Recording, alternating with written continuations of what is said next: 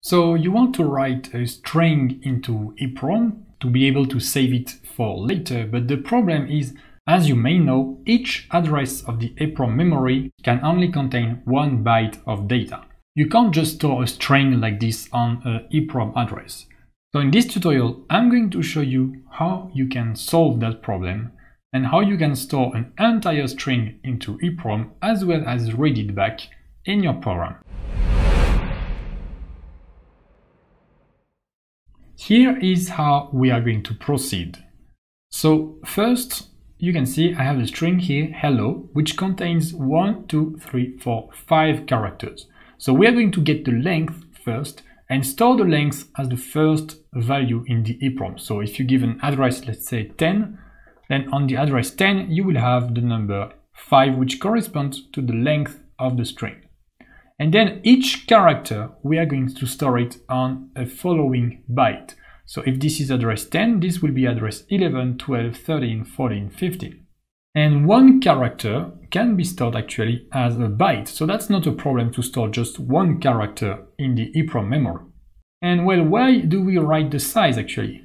This is because when we actually want to read the string from the EEPROM memory, we don't know when the string is gonna end. So maybe you start reading and the string is 5 character long, or maybe it's 10 character long or 20 character long. When you put the length first, you know that after this you have to read 5 values and then put those values together and you have the string back.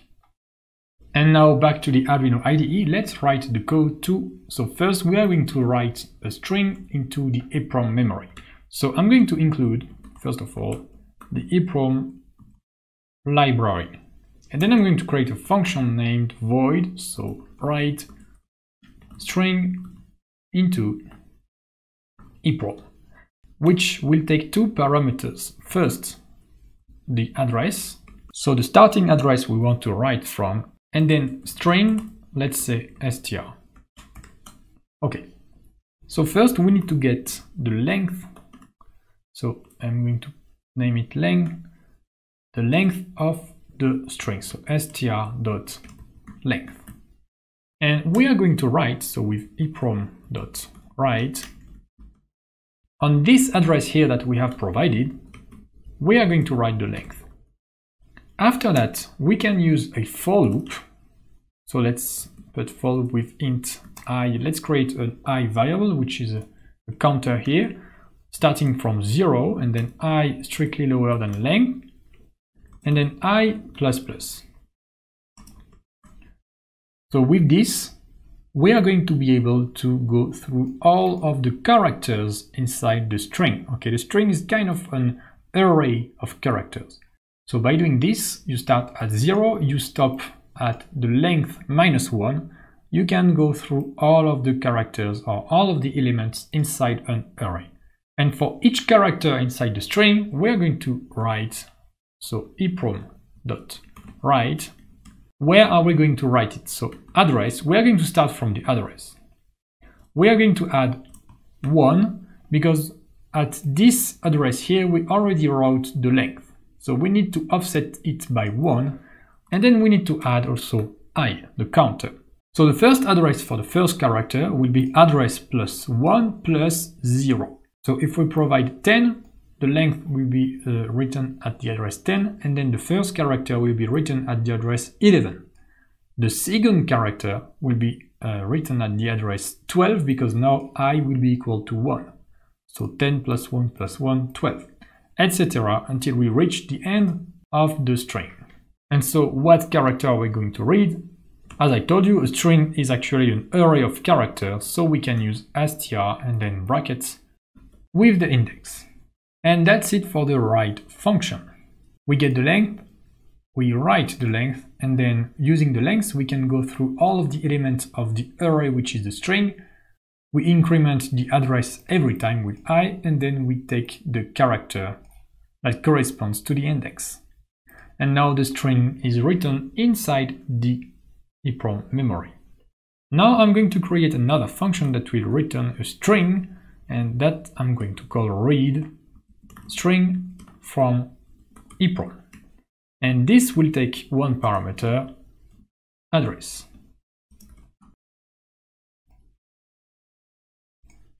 So this will be the opposite of the write function, okay? So now the first thing I need to do if I want to read the string, I need to get first the length, okay? To know how many characters I need to read from the EEPROM. So let's get the length. Actually, I'm going to use int. So that will be easier later in the program. That's the same. So we're going to get the length, which is EEPROM.read from the address. Okay, now we have the length of the string we want to read. What I can do now is I can create an array, so char data with length like this. So a string here, this is the Arduino data type string. Thing is that we are going to read one character by one character and fill this array. And once we have filled this array, we are going to create a string object, okay, just by giving it the data array. Okay, you can create a string object directly from an array of char variables, okay. Char is a character stored on 1 byte. And so the length of the array is of course the length of the string. And now we do for, so int I is 0, and then I is strictly lower than length. So that's why I've used int here, so we can just compare int with int. That's going to make it simpler for the compiler. And then I plus plus. So as you can see, that's the same thing as here, okay, when we write or when we read. And so what do we do here? Well, for the index I, we are going to do data I is equal to EEPROM.read address plus 1 plus I, just like we did before. So address plus 1 because of course the address is for the length, so we need to add an offset of 1 and then I to go through all of the elements, okay, following the previous addresses. Now after this for loop we have a complete string inside the data. So we actually don't have the string, we have an array of characters. And I'm going to do something else here. I'm going to add a null character at the end of the string. So I'm going to do data length, and actually I'm going to do +1 here. Okay, so I add +1 in the length of the character array. So the last index will be length, okay, because we start to count from 0, so from 0 to length. So data length is equal to, and then I add \0, okay, a \0 character, which is a null character. And this actually, when you create a string, it's automatically added, but you don't necessarily see it, and it will help when you actually try to print a string with the serial library with serial.print or println. So this is not going to add a character to your string, this is just going to make it more compatible with other functionalities of the Arduino.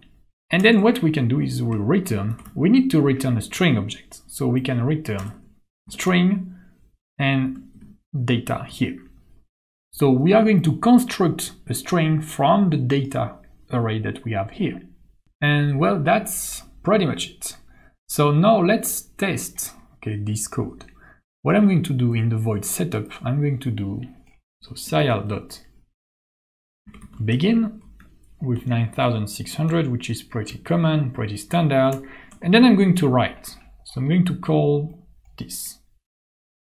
And I'm going to write on the address, let's say 15. I'm going to write hello Arduino. Okay, so as you can see, I have uppercase letters, lowercase, and special character. And then I'm going to do read string from EEPROM, and I'm going to also to provide the address 15. And this time I'm going to put serial.println like this.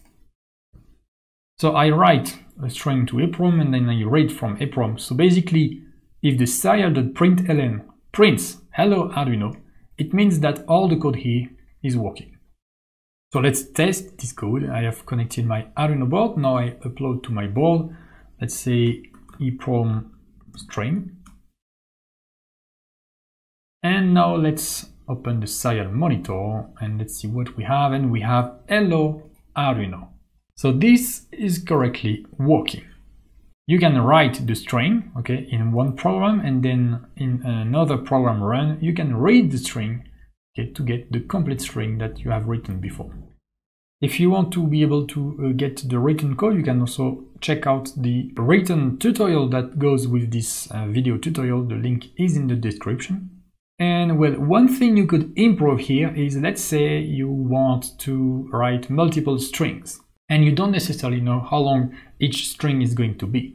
So in that case, what you could do is to, when you write, you return the address, okay, for the last byte that you've written. And then you can chain the different function. Let's say you have 3 strings. So you write the first string starting from an address, and then you write the second string starting from the address at the end of the first string plus 1, etc., etc. So that's an idea for an improvement here. And well, now you know how to write and read a string from the EEPROM memory. If you liked this video, subscribe to get more tutorials like this in the future. Also, check out my online courses so you can learn Arduino step by step in an efficient way by practicing and directly going to the point. Links in the description.